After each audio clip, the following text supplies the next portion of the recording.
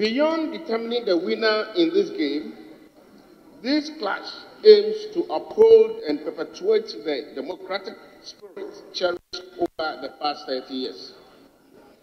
This football match is more than just a game. It is a symbol of our unity, our shared values, and our collective determination to move forward together. Football, often called the beautiful game, mirrors the principles of democracy. It thrives on teamwork, fair play, and respect for rules. On the field, as in the democratic process, every player has a role, every voice matters, and every effort contributes to the collective goal. Mr. Speaker, this match will bring together members from across the political spectrum, showcasing that while we may have different views and affiliations, we are united by our love for our country and our commitment to its democratic ideals. This celebration is also a tribute to our citizens who have entrusted us with the responsibility to govern. It is their unwavering support and active participation that have fortified our democracy. As representatives, we must always remember that our strength lies in the diversity and unity of our people. Football, whether it's the starlets, whether the satellites, whether meteors, or the senior team, the Black Stars, or the Twinkle Twinkle Little Stars, the Princesses, is the passion of the nation. And apart from the fact that it brings us together in the form of socialization, it's another way of people exercising. So I think that this particular Democracy Cup is a unique one. It's the first of its kind that has been instituted. As the maker of the statement rightly said, it's an opportunity for all of us to come together, to exercise, to socialize, to cheer our teams up.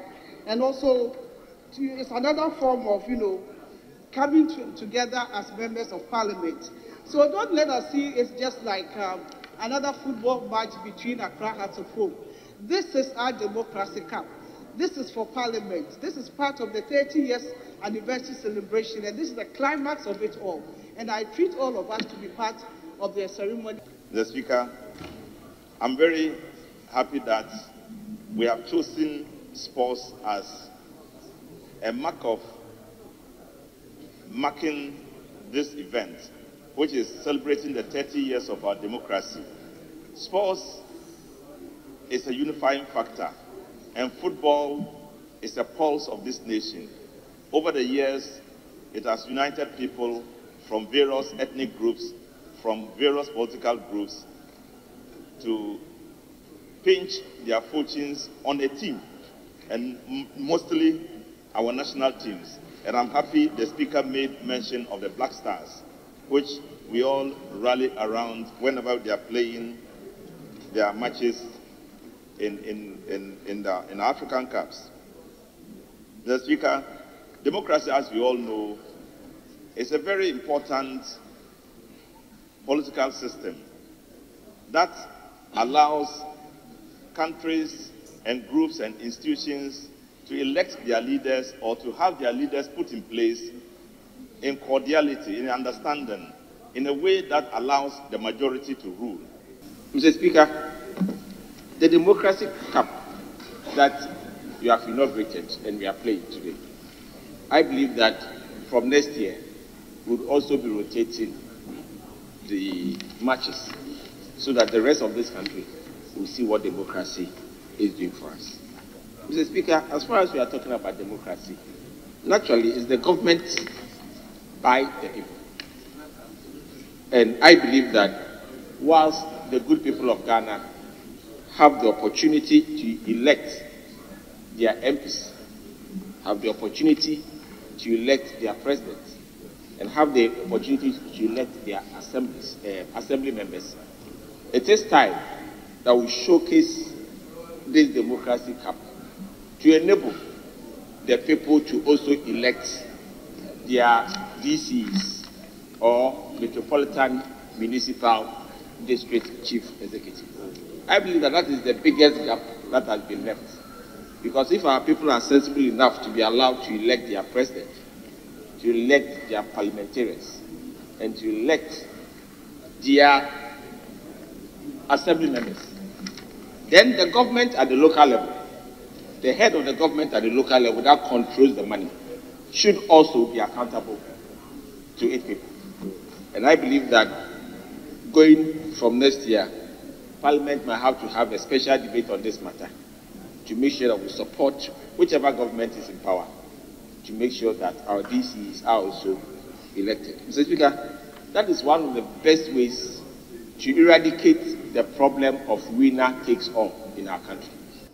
My worry, Mr. Speaker, is that for good 30 years, what has been the grading, the assessment that we give to our practicing democracy in this country?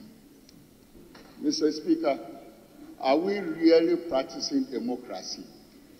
Have we reflected soberly on the things that are injurious to the practice of democracy?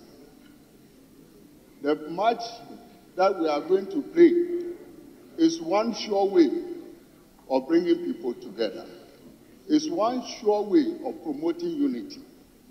But I think critically, we are over-politicizing issues in areas where institutions are supposed to be the key stakeholders in the practice of our democratic principles.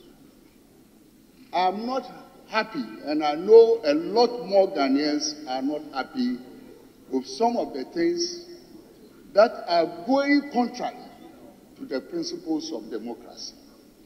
Mr. Speaker, let this democracy cap remind us of three things. One, Mr. Speaker, coincidentally, this year is an election year where Ghana will undertake presidential and parliamentary elections on 7th December. This democracy cap must remind us that we should be sportsmen.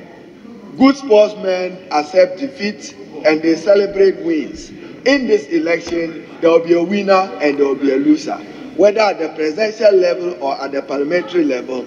So one of the consequences of your initiative is for us as a country to accept that in a football match, after 90 minutes plus additional time, there will be winners and losers. And therefore, we should accept it. Mr. Speaker, I also think that football unites Ghana. Therefore, one of the opportunities you are creating today is for us to reflect, as I said, on our freedoms and the democracy, and seeking to unite the country. Now today, Mr. Speaker, even in constituting the football team, there will be no NDC or MPP. It will be strikers, midfielders, and defenders made up of all our political parties.